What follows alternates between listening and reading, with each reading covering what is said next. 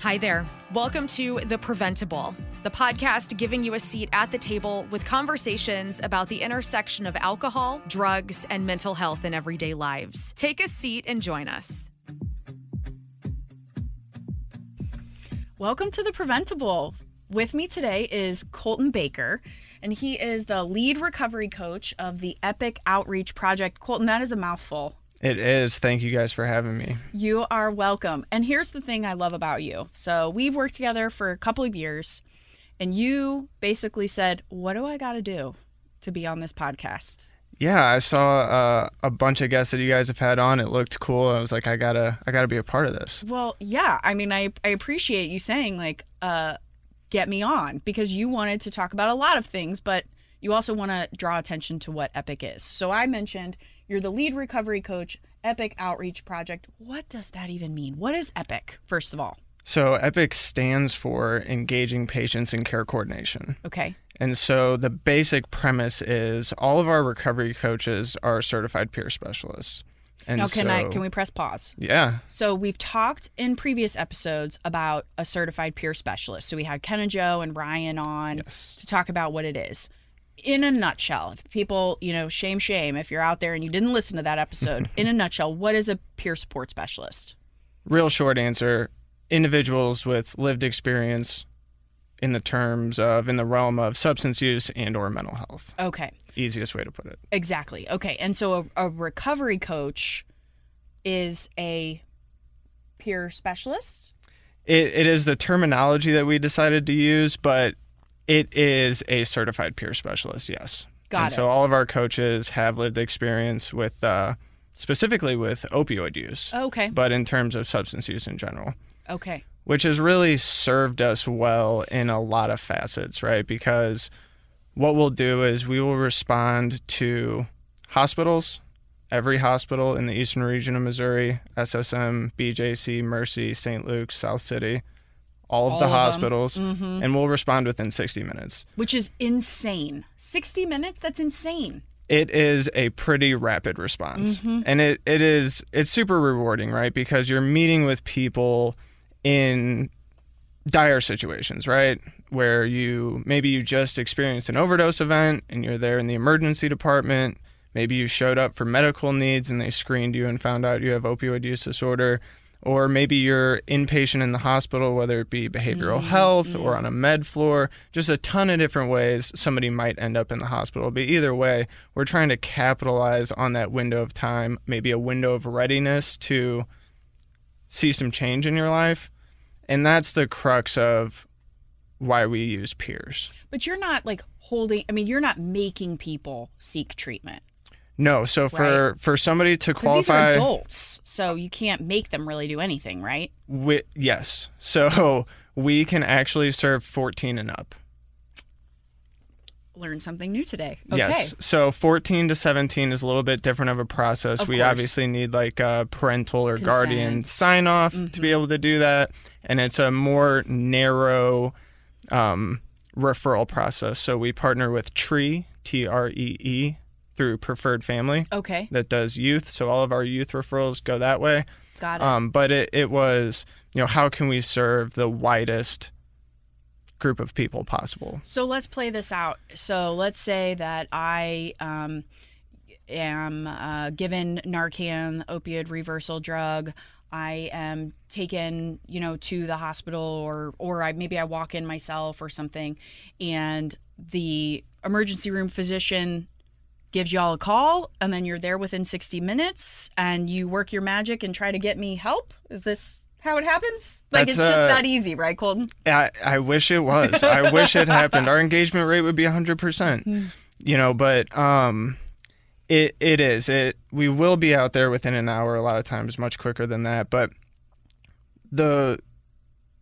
when you really consider that moment, right? You've had 10 different people walk in the room.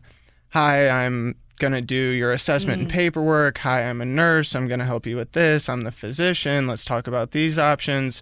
When a peer can walk in the room and say, look, I know where you're at. I know what you're going through, but I personally will get you a way out of this thing. I will guide you through the process. I will make the referral for you. I will help you get there. I will walk you through the process afterwards, make sure you have what it takes to stay engaged in treatment. That impact, I think, is a little bit different. And I think it's in large part why EPICC has been so successful. Talk to me about success, because so EPICC has been around through the state opioid response and then the state targeted response grants, right? So yes. It's been around since what, like 2017, 2018? Got piloted in the winter of 2016. Okay. And at that time, we were only partnered with 3 hospitals, and we had 2 recovery coaches. Since then, we've onboarded every hospital system and are up to 12 recovery coaches. Wow. Which is a pretty big growth. Huge, yeah, for sure. And then, on top of that, we've been expanding to EMS and fire districts also, because you look at, how can we put these resources into the hands of people who need it, right? Well, not everybody who needs help is showing up to the hospital. Totally. Right? There's a myriad of reasons why somebody might not show up, but to really take some... What I've always said to hospital staff members, EMS, fire department staff is, I'm not trying to ask you to do another thing. I know that you guys are overwhelmed. I know you're busy. There's a lot going on. What I'm here to do is to make your job easier. You make a 5-minute phone call. We will come in. We will take them off your hands. We will solve the root issue so that you don't see them again. I mean, that's one of the easy selling factors for onboarding EPICC is if you make an EPICC referral, you are 66% less likely to see this patient again for any reason over the course of the next 12 weeks. Whoa. So, I mean, you're, way less likely to see this person again because what did we do? We connected them to substance use treatment. They have a case manager. We're working on all of the things somebody might need to be successful, whether it be trying to hook you up with housing, get you a primary care physician, make sure you have the meds that you need to not just treat substance use disorder, but to treat anything that you have going on. So out of like 10 people that you say, I'm here to help you, you want to go? Like, let me help you. How many out of 10 would you say? The last time we updated our PowerPoint slides, I think it was 52%. That's great. That's always variable to change, but I always say that I'm super proud of that number, right? That's a good number. This is not a cohort of people who showed up to a treatment provider and said, hey, I would love to get help today. And it's not even a cohort of people that were mandated by the criminal justice system to say you better do this or else, right? Right. Yeah. A lot of comparable programs, or even some programs that we kind of modeled EPICC after, have seen typical engagement rates of like 18 to 35%. Wow. So I'm very proud of our engagement rate. So you said that there are 12 recovery coaches. Yes. Which means that there are 12 people doing this for all of the hospital systems that you described. Yes. Okay. I have sat next to you in meetings, and you, first of all, your Batman factor is like 10. You have like 14 phones, 3 beepers, carrier pigeons. I mean, you are always on. Colton. It can get pretty wild, yeah. It can get, you are like an air traffic controller. Yeah, in some ways, yeah. So how do you get to turn it off ever? I did sexual assault work before I did this.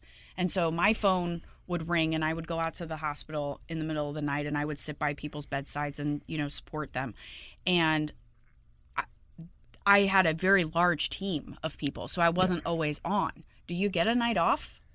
Yeah, so we've been very fortunate over the last few years to kind of build out our staff. And so really what we'll typically have is like a 12-hour shift. Okay. So maybe you'll work 7 a.m. to 7 p.m. or maybe you'll do noon to midnight or 7 p to 7 a. So we always have people able to respond 24/7. But you guys had Jordan Hampton on a couple episodes ago. Coaches from when this first thing started, we were doing 24 hours of shifts for like 5 days in a row. Yeah, y'all were. We would be texting each other back and energy forth. Drinks, actually, you'd be running on energy drinks. I just recently curbed my caffeine habit. What? Successfully, I know, but it was an unhealthy relationship there for a little while, just trying to make it all work. But I also understood it because you were literally saving lives. That's the beautiful thing about it is you can put that in when you truly believe in what you're doing, like everybody here does, right? But you just see the marked impact that EPICC has on these individuals. It's like when I'm doing onboarding presentations with fire departments or EMS districts, because you're telling people this is not just a person you're not going to see again, right? You're probably not going to see them again, but it's not because they're just not dead. It's not because you're just not running calls on them. These are individuals who are fathers, mothers, sons, daughters, family members, tax-paying community members, people who are a number of people who were outreached by EPICC are actually EPICC recovery coaches now. And so to be able to make that pitch and say it's not just another statistic in the right column, but it's the qualitative impact that it has. When you see that day in and day out, it's hard not to be fired up about it. It's hard to not want to come on this podcast and tell everybody about it because it's awesome. Yeah. And it does have that impact. I mean, I think EPICC is one of the success stories out of all of this mess. Yeah. And it's one of the beautiful things that have come out of tragedy, right? Yeah. And is a coordinated response from lots of different agencies, which for years everybody was lamenting, like, we got to partner, we got to collaborate, we got to and EPICC is a real, I think, example of that. I could not agree more. You look at where all of our recovery coaches are actually employed, right? So you look at project management is essentially through Behavioral Health Network. You have all of our coaches hired through Preferred Family, Gateway Foundation. I'm employed at ComTree. Center for Life Solutions, Queen of Peace. And so you kind of get that full impact. And then not only that, but to have the treatment providers, the hospital systems, and then grassroots community organizations that we partner with as well, it gives you the ability to meet your needs. Right? Like, how helpful is it going to be if you live in North County and I tell you have to go to treatment in St. Charles? Yeah, not helpful at all. Or in South County or whatever. Like, to make this work, we have to have a realistic solution and realistic options for people to have that impact. I mean, I talk about it all the time, but making treatment truly accessible for people is a role that I think peers play in well, right? Because they can bring up real world concerns and or issues that people might have to be able to meet. Like, put it like this. If you told me today, Colton, I need help for substance use, and I put you in a position, like, what's the likelihood that you could show up? You could show up to treatment every single day, do group for a few hours, see a physician. Pretty good pretty good. It's gonna be difficult to manage all of the things. If we want to make a complete person, like a whole person, where you can attend treatment, have a job, be there for your family. I would have to take a leave of absence for sure. Yeah. And totally. I mean, how do you make it accessible for people? I mean, you're bringing it into people's communities, which I think is really so unique about this. Right. So I'm in recovery from substance use and mental health. I take an antidepressant, right? So for me to do that, I have a Skype appointment once every 3 months that takes 30 minutes. It's filled at my pharmacy. Yep. Like, if I had to go to treatment every single day to continue on those medications, it's unlikely that 8 years later I would still be doing that. Totally. So, it's finding the right balance and being able to put real world solutions in people's hands that is impactful. Like you mentioned peers. We've talked about peers a couple of times. I think one of the other things that, for me, when I think of you, Colton, I think of your role in really, for lack of a better word, legitimizing certified peer specialists and making sure that there's a structure and that the training is what it needs to be and that they're not taken advantage of and that there are sounding boards and processes. And so talk a little bit about the statewide group that now has kind of feelers in other places besides Missouri. I'm glad you asked that question. So the National Peer Recovery Alliance, NPRA, started as MoPros in Missouri. Now MoPros is an affiliate of a larger NPRA. And what that has really started to do and is serving to do is to, one, advocate for certified peer specialists in terms of, like you said, still today in Missouri and in other states, it's sometimes loosely defined as what a peer's role is. Sometimes you'll have peers at agencies doing like front desk work or entering information into the computer. Others are serving more as like a case management-esque role. Some are doing like individual counseling. And I think if we want to solidify certified peers in this environment, we need to be able to, one, keep it variable enough that they can be effective, but also,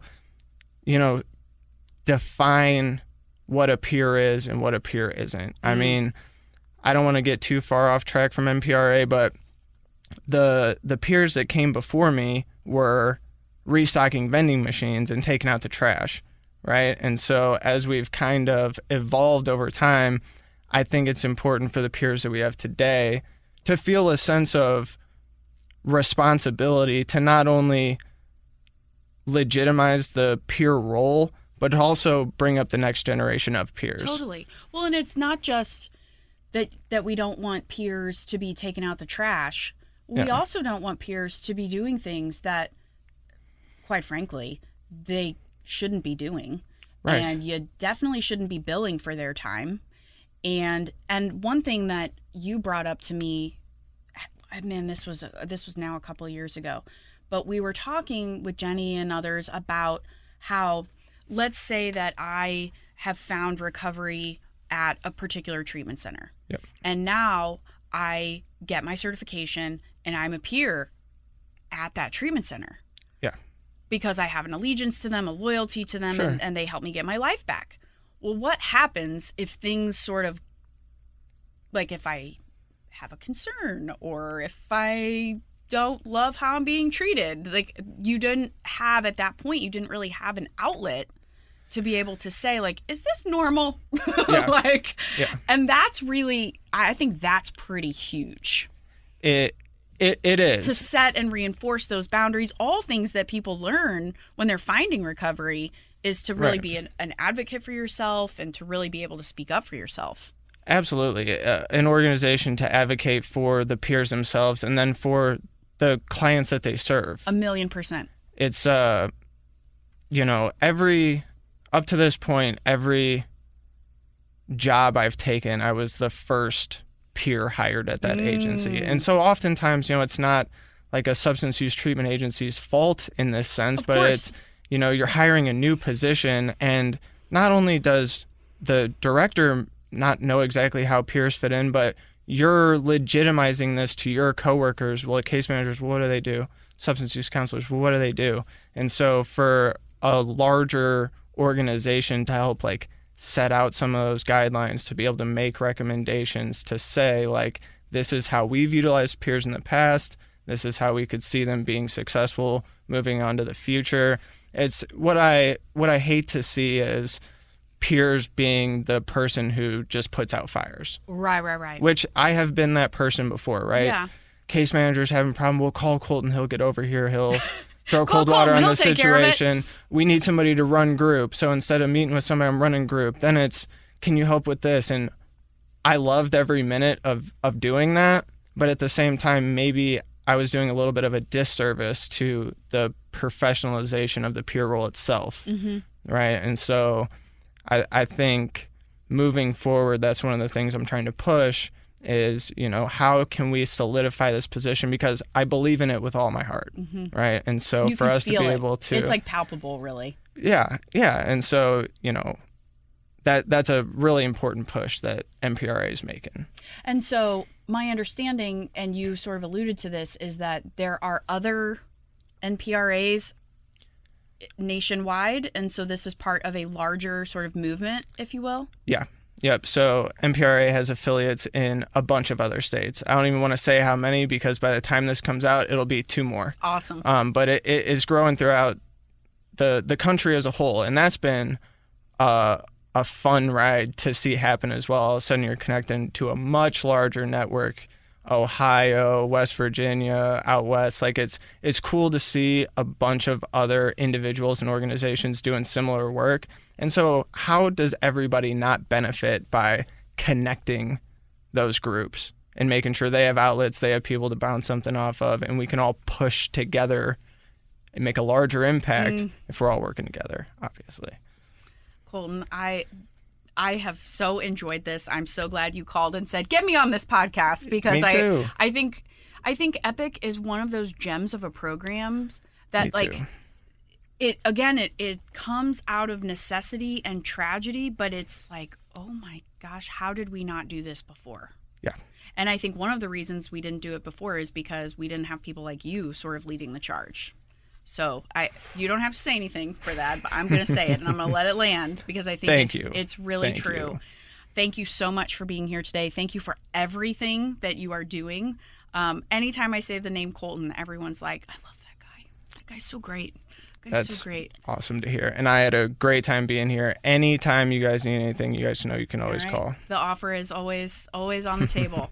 If you enjoyed this conversation with Colton, if you want to learn more about peers, maybe you want to think about becoming a peer yourself, you want to learn more about the organization NPRA. Yeah. Did I get that right? Okay. Yes. Consider rating, reviewing, or subscribing. Thank you again so much. Had a great time. Thanks. Thanks for joining us at The Preventable, brought to you ad-free by Prevent+Ed. Prevent+Ed works to reduce or prevent the harms of alcohol and other drug use through education, intervention, and advocacy. Please visit their website at prevented.org. Like what you heard? Rate, review, and subscribe to stay up to date with what we are serving on The Preventable.